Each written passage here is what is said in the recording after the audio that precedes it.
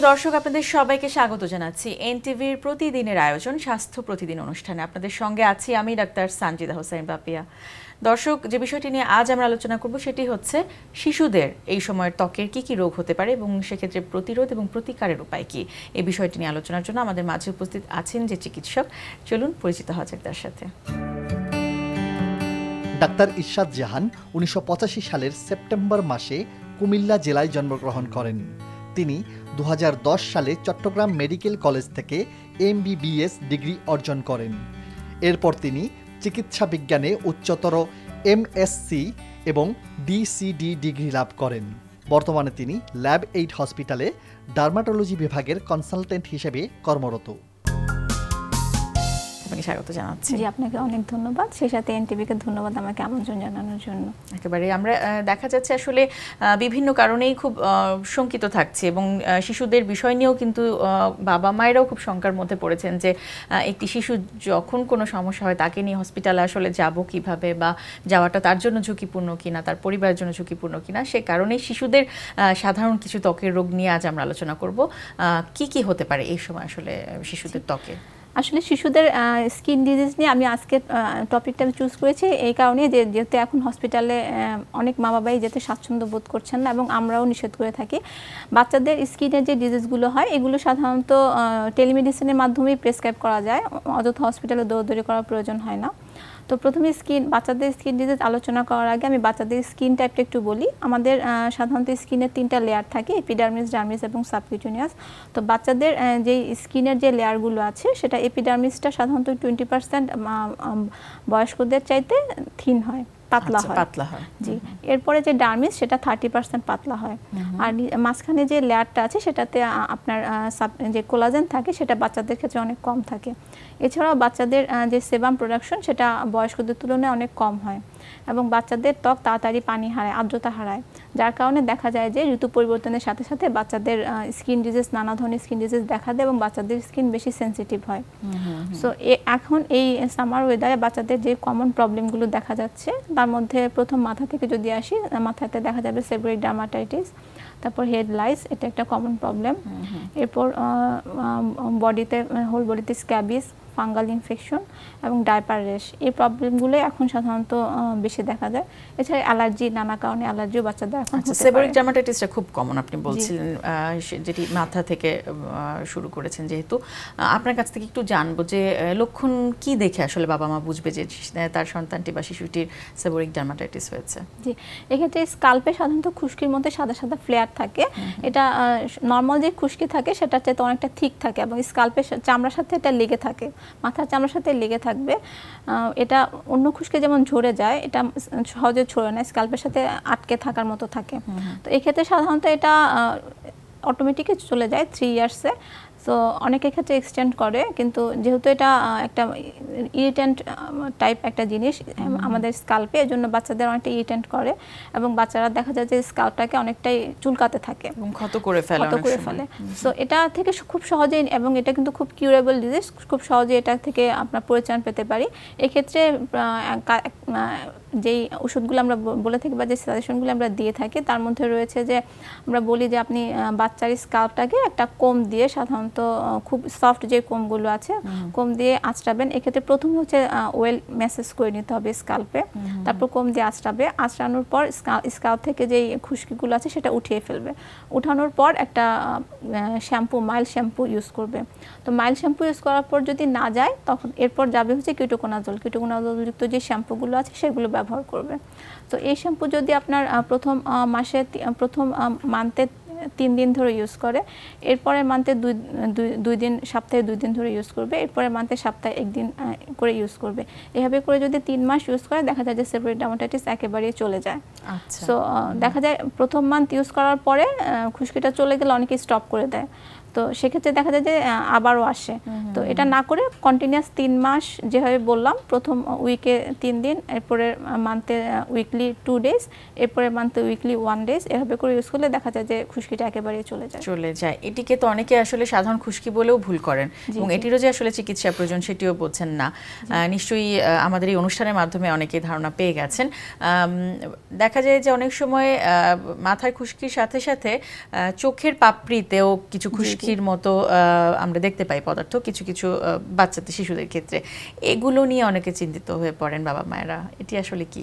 এটা one kind of সেবোয়িক dermatitis. সাধারণত সেবোয়িক dermatitis hair যুক্ত যে এরিয়াগুলো সেগুলোতে হয়, বিশেষ করে আইব্রোতে দেখা যায় যে চামড়া উঠছে, আইব্রোতে হেয়ার আছে যেহেতু সেজন্য। তো এটার ক্ষেত্রে যখন মাথায় শ্যাম্পু দিবে, সেই শ্যাম্পুটা একটু আইব্রো এরিয়াতেও করবে যখন গোসল করায়। তো যেহেতু মাইল্ড শ্যাম্পু, সেটি বাচ্চাটির চোখেও খুব বেশি ইরিটেশন করে না। এটা করবে। এছাড়া হচ্ছে আপনার মিউকোনাজল যুক্ত যে ক্রিমগুলো আছে কম্পোজিশনে, সেই ক্রিমগুলো ওই এরিয়াতে লাগাতে পারে। আচ্ছা, এছাড়াও আরও কিছু খোসপাঁচড়ার কথা আপনি বলেছেন, স্ক্যাবিজ, যেটি এই সময়ে বেশি হয়, কি করণীয়? এবং এটি তো আসলে খুবই মানে যন্ত্রণাদায়ক একটি, সেটি শিশুর জন্য এবং তার সাথে সাথে শিশুর বাবা মাকেও খুব ঝামেলার মধ্যে ফেলে। কি করণীয়? স্ক্যাবিজ সাধারণত মাইটস থেকে হয়। মাইটসটা সারা শরীরে হাঁটে, সারা শরীরে এটা খুব চুলকায়। সাধারণত চুলকানো উপসর্গ দেখে বুঝতে হবে যে সেটা স্ক্যাবিজ, এবং চুলকানোটা খুবই মারাত্মক আকারে চুলকানো। তো এক্ষেত্রে সাধারণত কিছু ক্রিম আমরা দিয়ে থাকি। তো ক্রিমগুলো স্ক্যাবিসের যে ক্রিমগুলো সেগুলো ব্যবহারের কিছু নিয়ম আছে। সাধারণত নিয়মগুলো ফলো না করলে দেখা যায় যে সহজে রোগটা সারে না। তো এক্ষেত্রে হচ্ছে সারা শরীরে হচ্ছে ক্রিমটা ব্যবহার করতে হবে, মুখ ছাড়া সারা শরীরে ব্যবহার করতে হবে, এবং ব্যবহার করার পর সেটা 12 থেকে 15 ঘন্টা ব্যবহার করতে হবে। সেজন্য আমরা এটাকে ইউজুয়ালি রাতে ব্যবহার করতে বলি। এবং ব্যবহার করার ক্ষেত্রে পরিবারের সবারই ব্যবহার করতে হবে। যেদিন ব্যবহার করবে সেদিন পরিবারের সবাই ব্যবহার করবে। এবং ব্যবহারের পর যে বিছানা থেকে শুরু করে, বিছানা চাদর থেকে শুরু করে বালিশের কাভার এবং যে ড্রেস পরে ঘুমালো সেই ড্রেস সব কিছু হচ্ছে গরম পানি দিয়ে ধুয়ে ফেলতে হবে।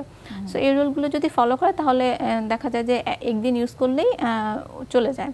এরপর তারপরও প্রিভেনশন হিসেবে 1 সপ্তাহ পরে আবার আমরা স্কিন লোশনটা ইউজ করতে বলি। এবার একেবারে কোভিড-19 প্রসঙ্গে আসলে চলে আসবো, কারণ আমরা জানি যে অনেক সময় কোভিড-19-এর লক্ষণ হিসেবে ত্বকে কিছু ম্যানিফেস্টেশন বা লক্ষণ প্রকাশ পায়, সেগুলো একটু জানবো, এবং শিশুদের ক্ষেত্রেও কি এরকম হওয়ার সম্ভাবনা রয়েছে কিনা?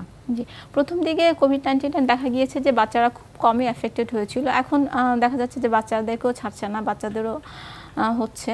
তো এক্ষেত্রে সাধারণত বাচ্চাদের কিছু কিছু সিমটম দেখা যায়। প্রথমে হচ্ছে র্যাশ, সারা শরীরে র্যাশ, লাল লাল র্যাশ দেখা যাবে। এটা হচ্ছে পিঁপড়া কামড়ালে যেমন অ্যালার্জির মতো র্যাশ হয়, ঠিক ওই রকম র্যাশ দেখা যায়। এছাড়া হচ্ছে আপনার অনেক সময় ভেনগুলো সাধারণত বাচ্চাদের পায়ের ভেনে বেশি দেখা যায়, সাপের মতো পেঁচিয়ে যায়। এছাড়া বাচ্চাদেরও কোভিড টোজ ডেভেলপ করে, এক্ষেত্রে টোগুলো হচ্ছে পার্পেল কালার হয়ে যাবে। এছাড়া আপনার চিকেন পক্সের সময় যেরকম ভেসিকল ডেভেলপ করে শরীরে, ঠিক ওই রকম চিকেন পক্সের মতো ভেসিকলও দেখা যায়।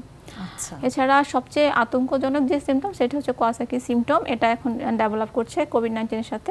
তো ওই সিমটমটা হচ্ছে সারা শরীরে হচ্ছে র্যাশ দেখা দিবে, চোখগুলো হচ্ছে লাল লাল হয়ে যাবে, চোখের চারপাশ ফুলে যাবে এবং ঠোঁট এবং জিহ্বা লাল হয়ে ফুলে যাবে। সো এই সিমটমগুলো যখন ডেভেলপ করবে তখন আপনাকে অবশ্যই হসপিটালাইজড হতে হবে। আচ্ছা, এবং কোভিড-19-এর অন্যান্য উপসর্গের সাথে যখন এই উপসর্গগুলো থাকবে তখন সেই চিকিৎসা শেষ হওয়ার পরে বা তিনি যদি সুস্থ হয়ে যান তার সাথে সাথে কি এই সিমটমগুলো চলে যাবে? জি, এটার জন্য আলাদা কোনো ট্রিটমেন্টের দরকার হয় না। কোভিড-19 ঠিক হয়ে গেলে এই সিমটমগুলো চলে যায়।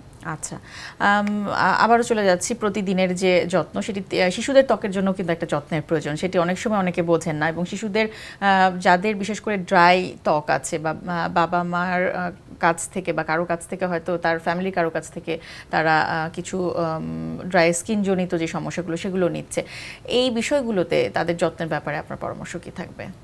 বাচ্চাদের ড্রাই স্কিন কিন্তু খুব কমন। বিশেষ করে আমরা দেখি যে এক্সিমা বা অ্যাটোপিক ডার্মাটাইটিস, অ্যাটোপিক এখন খুব বেশি বেড়ে গিয়েছে। তো এক্ষেত্রে হচ্ছে বাচ্চাদেরকে আমরা প্রথম অ্যাডভাইস করি যে বাচ্চাদের গোসলের সময় সাবানটা খুব কম ইউজ করতে, এবং সাবান খুব মাইল্ড সোপ ইউজ করতে হবে। ক্ষারবিহীন যে সাবান অবশ্যই সেটা ইউজ করতে হবে। আর বাচ্চাদের যে ক্রিম, বাচ্চাদের যে সানস্ক্রিন, এটা অবশ্যই সেপারেট হতে হবে। অনেক সময় দেখা যায় যে মারা নিজেরা যেটা ইউজ করে সেটা অল্প করে বাচ্চাদের স্কিনে মেখে ফেলে, সো এটা বাচ্চাদের স্কিনের জন্য কিন্তু খুব ক্ষতি করে। বাচ্চাদের স্কিন তো এমনিতেই সেনসিটিভ। বাজারে যেসব বেবি লোশন, বেবি অয়েল পাওয়া যায়, আমি কোম্পানির নাম বলবো না, আমরা অনেক জনপ্রিয় কোম্পানি কিন্তু দেখছি, সেগুলো কি সবার জন্য প্রযোজ্য বলে আপনি মনে করেন? শিশুদের ক্ষেত্রে শিশুদের জিনিসগুলো আসলে আলাদা, শিশুদের প্রোডাক্টগুলো তো আলাদা। তো এক্ষেত্রে কম্পোজিশনের মধ্যে কিছু দেখতে হবে, কম্পোজিশনটা কিছু হার্মফুল কম্পোজিশন আছে, যেমন PABA, ফ্যাথালাইট, এই কম্পোজিশনগুলো অ্যাভয়েড করতে হবে বাচ্চাদের জিনিস কেনার সময়। এছাড়া যে কোনো ধরনের পারফিউম যুক্ত অথবা সুগন্ধিযুক্ত যেই ইয়েগুলি, প্রোডাক্টগুলি, এগুলো বাচ্চাদের জন্য খুবই ক্ষতিকর। বিশেষ করে যাদের অ্যাটোপিক আছে, তাদের অ্যাটোপিকটা ফ্লেয়ার আপ হয় এই পারফিউমযুক্ত যদি প্রোডাক্টগুলো যদি ব্যবহার করে। সো এগুলো অ্যাভয়েড করতে হবে, কম্পোজিশন দেখে তারপর কিনতে হবে। আর বাচ্চাদের যে শ্যাম্পু, সেটা মাইল্ড এবং টিয়ারলেস শ্যাম্পু হবে। যেটি আসলে বলতে চাচ্ছিলাম যে এটোপিক ডার্মাটাইটিস শিশুদের ক্ষেত্রে খুব কমন এবং খুব ঝামেলার একটি রোগ আমরা বলবো, যে আসলে এটি নিয়েও কিন্তু অনেক সময় বাবা মায়েরা খুব আতঙ্কিত থাকেন। লক্ষণগুলো একটু জানবো এবং কতদিন পর্যন্ত এই সমস্যাটা থাকে শিশুদের, কত বছর বয়স পর্যন্ত? জি, অ্যাটোপিক কথাটা হচ্ছে একটু ভিন্ন ধরনের যে সমস্যা। অ্যাটোপিক মানে হচ্ছে ভিন্ন ধরনের। তো অ্যাটোপিক ডার্মাটাইটিসটা একটু ভিন্ন ধরনের স্কিনের প্রবলেম। এটা সাধারণত খুব ক্রনিক একটা ডিজিজ, এটা সবসময় মেনটেন করতে হয়। তো মেনটেন করতে করতে দেখা যায় যে 12-13 বছর বয়সে এমনিতেই চলে যায়। সাধারণত অ্যাটোপিক ডার্মাটাইটিস যাদের থাকে তাদের ক্ষেত্রে কিছু সিমটম থাকে, যেমন হচ্ছে তাদের একটা ফ্যামিলি হিস্ট্রি থাকবে যে অ্যাটোপিক ডার্মাটাইটিসের। তারপর হচ্ছে তাদের অনেকের, বেশিরভাগ ক্ষেত্রে দেখা যায় যে সাথে অ্যাজমার সমস্যা থাকে। সো এই হিস্ট্রিগুলি দেখে অ্যাটোপিক ডার্মাটাইটিস ডায়াগনোসিস করা যায়। এরপর ডায়াগনোসিসের পর আমরা ট্রিটমেন্টে যখন যাই, তখন অ্যাট ফার্স্ট আমরা বলি যে বাচ্চাকে গোসল করানোর সময় সাবান, সোপ সবসময় অ্যাভয়েড করতে হবে এবং ক্ষারযুক্ত সোপটা একেবারে অ্যাভয়েড করবে। এবং এক্ষেত্রে সাধারণত আমরা বলি যে সোপ যদি ইউজ করে সপ্তাহে 3 দিন ইউজ করবে, এবং এক্ষেত্রে অবশ্যই সেটা ময়েশ্চারাইজার অথবা মিল্কযুক্ত যে সোপগুলো আছে, সেটা মাইল্ড সোপ, সেটা ব্যবহার করবে। এরপর গোসলের পর সাধারণত আমরা বলি যে মানে শরীরটা যখন শুকাবে না, শুকানোর আগেই হচ্ছে আপনার ময়েশ্চারাইজার দিয়ে সেটা লক করে ফেলতে হবে। পুরা শরীরে হচ্ছে ময়েশ্চারাইজার মেখে তারপর স্কিনটাকে লক করে দিতে হবে, যাতে ময়েশ্চার লুজ না করে। খুব ভালো একটা ইমোলিয়েন্ট ব্যবহার করতে হবে যখনই, এক্ষেত্রে অ্যাটোপিক ডার্মাটাইটিসের ক্ষেত্রে সাধারণত স্কিন খুবই ইরিটেন্ট থাকে এবং স্কিন খুব চুলকায়। বাচ্চারা চুলকাতে চুলকাতে দেখা যায় যে স্কিনে ক্ষত করে ফেলে। সো এক্ষেত্রে যখনই চুলকাবে তখনই হচ্ছে ইমোলিয়েন্টটা ব্যবহার করবে এবং সবসময় স্কিনটাকে ময়েশ্চার রাখবে। দিনের মধ্যে দরকার হলে 5-6 বার ইমোলিয়েন্টটা ব্যবহার করবে সারা শরীরে। শিশুদের ক্ষেত্রে ইমোলিয়েন্ট হিসেবে অনেক সময় আমরা দেখি সরিষার তেল বা সর্ষের তেল, যেটি বলা হোক না কেন, সেটি ব্যবহার করা হয়। একজন বিশেষজ্ঞ চিকিৎসক হিসেবে আপনার কি মনে হয় যে আসলে সর্ষের তেলটা কি শিশুদের ত্বকের জন্য ফ্রেন্ডলি কিনা? সরিষার তেলটা আসলে অনেক বেশি ঘাম করবে, এটা আপনার সিবেশিয়াস যে গ্ল্যান্ডের যে মুখগুলো আছে সেটাকে বন্ধ করে দিবে এবং হচ্ছে খুব ঘাম করে বাচ্চাকে দেখা যাবে যে বাচ্চার জ্বর, অ্যাজমার সমস্যাটা আরও বাড়িয়ে ফেলবে। সো এটা হচ্ছে আপনার সরিষার তেলটার কম্পোজিশনটা হচ্ছে, এটা খুব বেশি ঘন কম্পোজিশন, এটা স্কিন ফ্রেন্ডলি না। তো দেখা যায় যে এখন সবাই অনেকেই অনেক দিন ধরে সরিষার তেলের একটা প্রচলন আমাদের দেশে আছে, বিশেষ করে শীতকালে তো ব্যবহার করে, কিন্তু এটা আসলে স্কিনের জন্য ততটা স্কিন ফ্রেন্ডলি না। আমি ইউজুয়ালি সাজেস্ট করি না, আমি বলি যে অলিভ অয়েল ইউজ করতে। অলিভ অয়েলটা স্কিন ফ্রেন্ডলি। সো অলিভ অয়েলটা খুব ভালো, যাদের অ্যাটোপিক ডার্মাটাইটিস আছে তাদের জন্য খুব ভালো। সো যারা হচ্ছে ইমোলিয়েন্ট কিনতে পারেন না, তাদের ক্ষেত্রে আমি অলিভ অয়েল দিতে বলি। অলিভ অয়েল অথবা পেট্রোলিয়াম জেলি আমি সারা শরীরে ব্যবহার করতে বলি।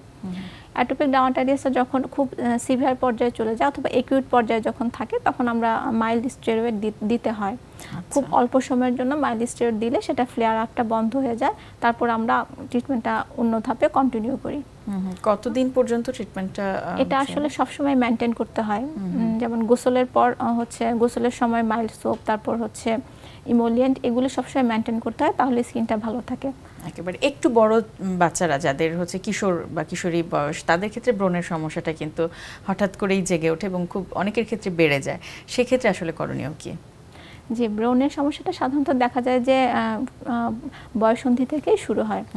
তো বয়সন্ধিতে সবারই 1-2টা ব্রণ, এটা সাধারণত অ্যান্ড্রোজেন হরমোনের জন্য হয়। এরপর আস্তে আস্তে এখন দেখা যাচ্ছে যে ব্রণ বয়স মানছে না, এখন দেখা যাচ্ছে যে পোস্ট মেনোপজাল পিরিয়ডে ব্রণ হচ্ছে। তো এটা হচ্ছে ওয়েদারের কারণে, ওয়েদার চেঞ্জে আমাদের যেহেতু পলিউশন বেড়ে গিয়েছে সেজন্য ব্রণ হচ্ছে। তো অ্যাডোলেসেন্ট পিরিয়ডে যে ব্রণগুলো হয় সেগুলো সাধারণত দেখা যায় যে তখন ওয়েল প্রোডাকশনটা বেশি হয় অ্যান্ড্রোজেন হরমোনের কারণে, সেজন্য বেশি ব্রণ হয়।